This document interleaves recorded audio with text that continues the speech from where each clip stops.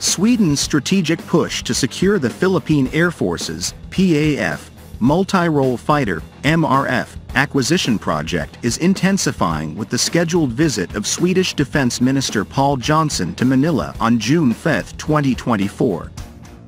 This visit is part of a broader Asia-Pacific tour that includes stops in Singapore and Australia, demonstrating Sweden's commitment to strengthening defense ties and promoting its military capabilities in the region. Minister Johnson's trip will feature participation in the Shangri-La Dialogue in Singapore and bilateral meetings in Canberra, before culminating in crucial discussions in Manila. The MRF acquisition project is a pivotal component of the Philippine Air Force's modernization efforts, aiming to enhance its air defense capabilities with the procurement of at least 12 new fighter jets. The competition for this contract is fierce, with bids from major international defense contractors including Saab, Sweden, Lockheed Martin, USA, KAI, South Korea, HAL, India, Dassault, France, and the Eurofighter Consortium, multinational. Sweden's bid, centered on the Jas 39E Gripen, showcases an aircraft renowned for its advanced technology, operational efficiency, and cost-effectiveness. The Gripen EF, an evolution of the earlier CD models, is equipped with cutting-edge avionics, superior combat capabilities, and enhanced performance metrics. These features make it a formidable contender in the Philippine Air Force's selection process. Minister Johnson's visit to Manila follows a recent engagement by Brigadier General Ola Hultgren from the Swedish Ministry of Defense, who visited the Philippines to engage with Philippine Air Force officials and underscore the advantages of the Gripen.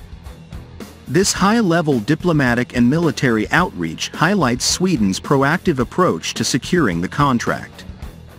The Gripen EF is particularly appealing due to several factors.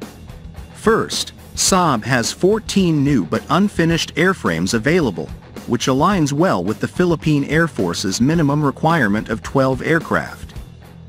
This ensures that Sweden can meet the immediate demands of the Philippine Air Force, providing a quick and effective solution for bolstering the Philippines' air defense capabilities. Financial considerations also play a crucial role. While the unit cost of the Gripen EF is higher than some competitors, such as the F-16C D Block 70/72 Viper, Sweden may offer more flexible financial terms. These could include a tailored logistics support package that fits within the Philippine Air Force's budget of 61.2 billion Philippine pesos, potentially making the Gripen a more financially viable option in the long term. Moreover, the potential for technology transfer and local production capabilities is a significant advantage. The inclusion of these elements could lead to cost savings and enhanced self-reliance for the Philippines, further strengthening the case for selecting the Gripen EF. Another critical factor is the delivery timeline. Saab has indicated that the initial batch of Jas 39E Gripens could be delivered within a year of the contract signing, with the remaining aircraft following within 2 years. However, should the newer Gripen EF variant be selected, there might be adjustments in the delivery schedule.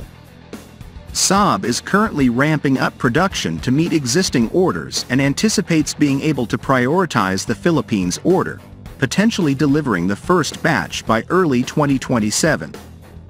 The Swedish offer not only addresses the immediate needs of the Philippine Air Force but also aligns with its long-term modernization plans. The Gripen EF's superior capabilities and operational efficiency make it a strategic investment for the future. The Swedish government's active promotion and dedicated diplomatic efforts underscore their commitment to securing this contract, which could also pave the way for future defense collaborations and acquisitions.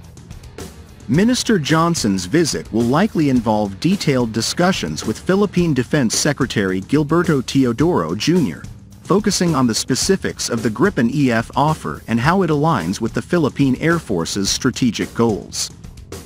The visit will also coincide with the Swedish Embassy's National Day celebrations, providing an opportunity for further diplomatic engagement and showcasing the strength of Swedish-Philippine relations. In summary, Sweden's concerted efforts to secure the Philippine Air Force's multi-role fighter acquisition project reflect a comprehensive strategy that combines high-level diplomatic engagement, attractive financial and logistical terms, and a superior aircraft offering in the Jas 39E Gripen.